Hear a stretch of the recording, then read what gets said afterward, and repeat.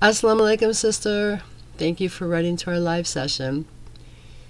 As I understand, your mom and dad have been separated, and in the past they have not had a great relationship. As you stated, your dad's family would always hate on your mom and look down on her and wait for her failures. And it appears that your father never really stuck up for her.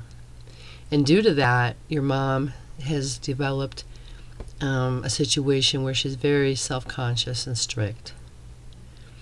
With that said, you're 23 and your mom is trying to get you to get married. And you stated she's not really forcing you into marriage, but whenever you say no or you're not ready, she'll say, oh, you're getting old, or why are you rejecting them, like you're so pretty, and so forth. Sister, I just want to say that you don't have to get married, right? You have a choice of when you want to get married, who you want to get married to, and it doesn't mean that you need your mom or dad's permission as long as the person is Islamically acceptable. I mean, it would be nice to have your mom's blessing, right, to marry somebody whom you choose. However, it is not a requirement.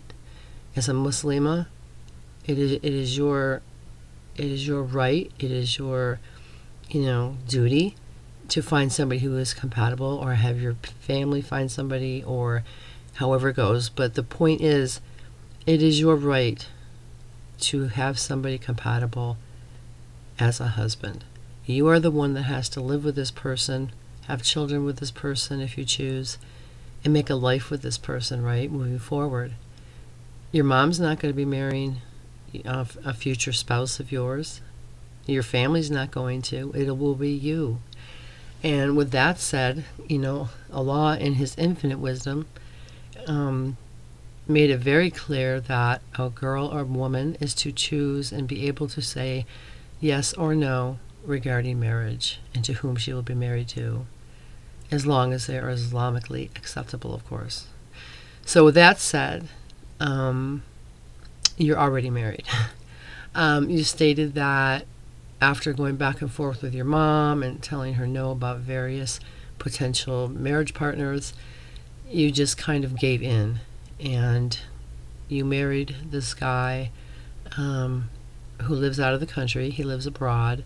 You've never met him, but you spoke to him virtually, and you did say yes. And the reason you gave is very sweet, and it's very thoughtful for your mom, because I know that from reading above what you stated, you probably feel bad about the way your mom's been treated by your father's family and your father, right? And we all love our mothers, and we want to make them happy.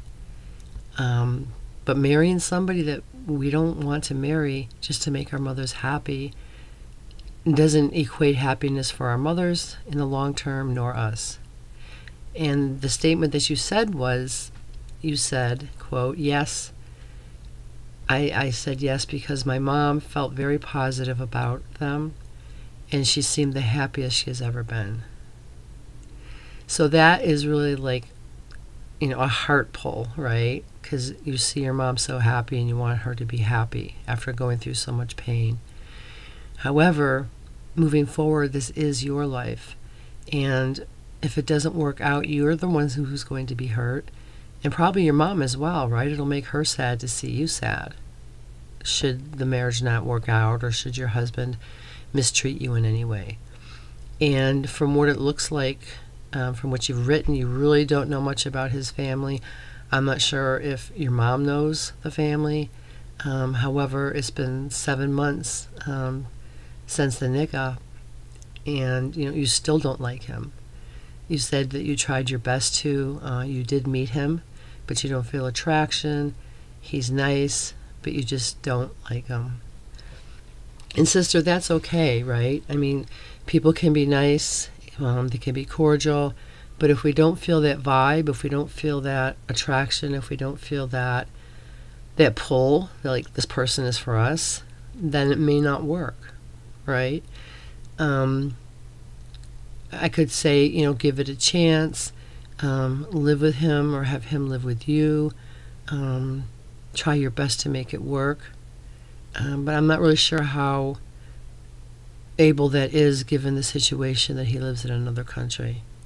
You may want to try that, just for the sake of Allah, to see if Allah puts the love between the two of you.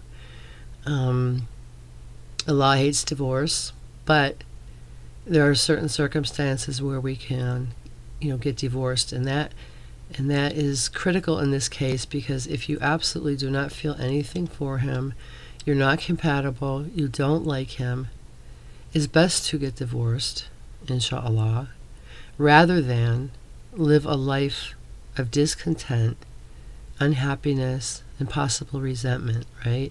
That's not fair to him, and it's not fair for you. So, inshallah, I would kindly advise that you do speak with an imam that could provide you some guidance on this as well.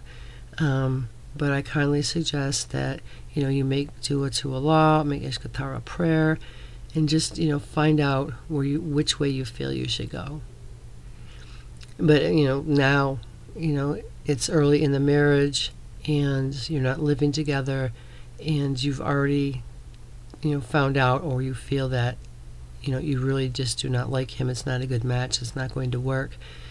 It may be best to start talking and seeking divorce now before things go further, and family gets more involved, and time goes by, and perhaps even children are conceived, right?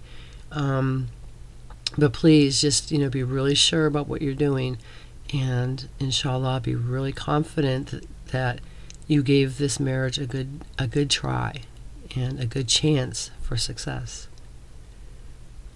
And after that, if it still feels foreign to you, if it still feels like it's not going to work, if you still don't like him, there's no harm. There's going to be harm, because people are going to be hurt, obviously, but it's not going to be as much harm now as later on down the line, is my point. Right? If you identify something now that's a problem, it's best to fix it before it gets bigger and bigger. Correct? So please do speak with an imam. Talk with your mom. She's not going to like it probably, but be honest with her at least. And just seek in prayer, wisdom and mercy from Allah and guidance. But now is the time, if you're going to do it, and to make the break is now. But sister, moving forward, please know that your mom has been hurt as well. I know that you want to make her happy, but by marrying somebody just to make her happy that you don't like is, in the long run, not going to work out, for you or for her. It's going to make her sad when you're sad, right?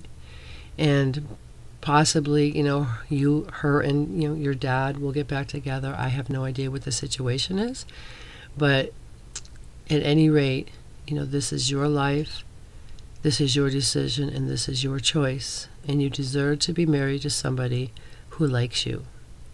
And the person who is married to you deserves to be married to somebody who likes them, right? It's not fair for the guy that you're married to your husband, to be married to a wife who doesn't even like him, right? So that's not a good thing.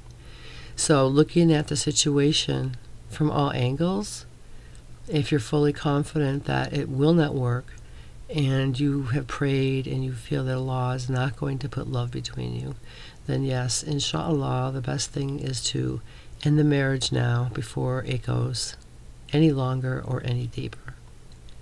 We wish you the best.